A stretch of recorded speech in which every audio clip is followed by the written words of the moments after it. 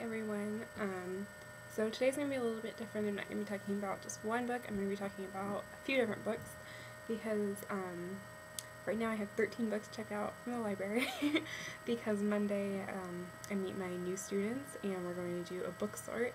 And a book sort is basically just like I have books from all across like children's literature, and then the kids that I'm tutoring are going to pick out which books they think are just right for them, which books they think are too easy, and which books they think are too hard.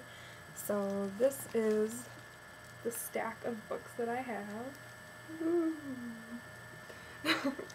And some of them I haven't even read before.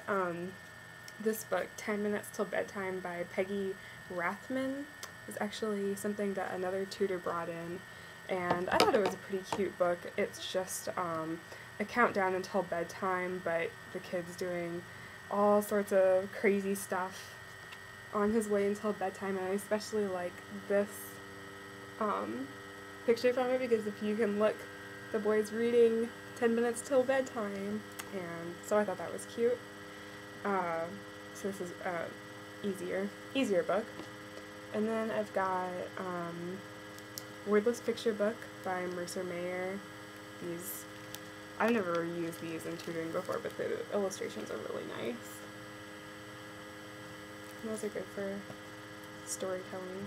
I've got another Kevin Henkes, Lily's Chocolate Heart. This is an easier book as well, although a little bit more text in this one. Lily is one of my favorite characters. The mouse, she's so cute. I just love her. I actually haven't read this book, so I don't know exactly what happens in it, but it looks like she's trying to find a place to put her new chocolate heart. Valentine's Day book. I guess I got a little late on that one. I got another book I haven't read. I haven't read most of these, I guess. I just went crazy and picked out a bunch of books I'd never read before. I'm apparently not a very good tutor. But Fancy Nancy, The Dazzling Book Report. I love Fancy Nancy. And I haven't read this one, but the thing I love about Fancy Nancy books is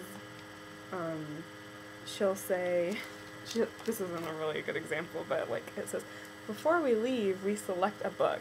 Select is a fancy word for pick. It's like getting a present for a week.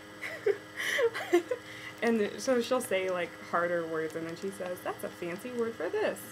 Or like here, let's see, later, Miss Glass has thrilling news. Thrilling is even more exciting than exciting.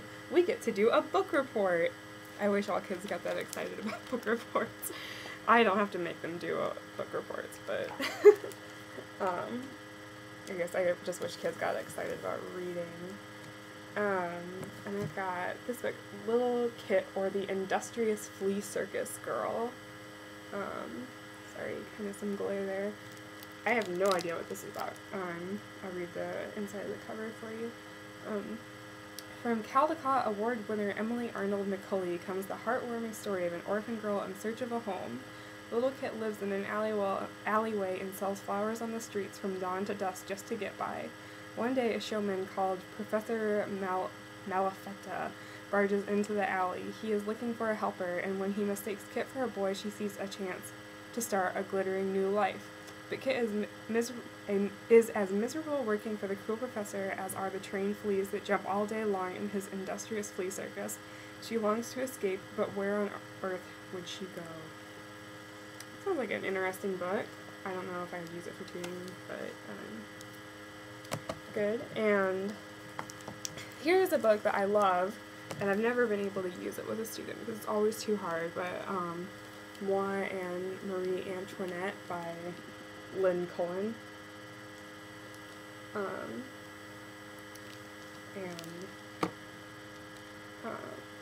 It's, you know, a little historical and interesting, and I like the pictures in it. So that's a good one.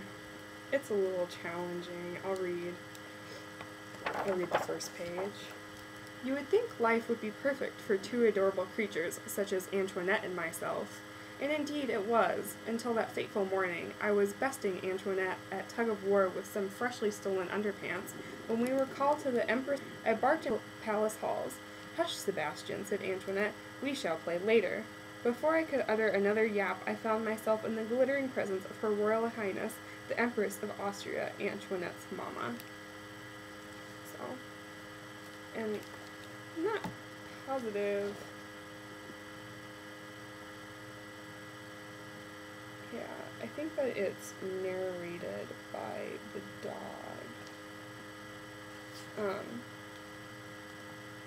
Yeah, it is. So, that's an interesting one, I think. And then my hard book that they're not going to be able to read because I think I have first graders. They're not going to be able to read a lot of these books. Magic Treehouse number 22, Revolutionary War on Wednesday. Magic Treehouse books are great. I used one with a student last semester, and we did the Night of the Ninjas. That was a really good one. They're interesting, and they're chapter books, but they're not too hard, so like if it's a Starling reader, they actually feel like they're doing pretty well. And this is the book that I really wanted to focus on, although I have been rambling for 6 minutes about several different books now. But the book I really wanted to show you, I just found out about yesterday. It's an alphabet book, and the children's librarian at the University of Iowa picked this out and showed it to some of his tutors, and it's the City ABC book. So basically it's just, photographs, kind of like Sesame Street-ish. You remember they find in the door or in different parts of the city, they'll find the letters. And then what I like about this book is it has both the uppercase and the lowercase letters. A lot of alphabet books don't have that, and that's really important when you're tutoring. I'll show you B and C. There's B and C. So I thought it was a cool book. It's got the red and black and white, so it's sophisticated looking and very pretty, I guess. I think it's pretty. So those are all the books I have for you today, and the City ABC book is by Zoran Milic, if you want to check that out. I think it's an excellent ABC book. One of the best I've seen, really. There are a lot of ABC books out there, but not all of them are really that useful. Some of them are like great for students that already know their alphabet, but if they are struggling with their alphabet or struggling with letters, a lot of the ABC books out there aren't like great tools. So if you're a children's book writer, you should work on that. You can make a good ABC book inspired by Zoran Milic for me, and I will use it.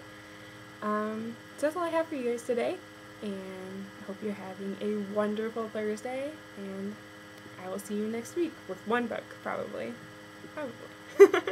Okay, bye.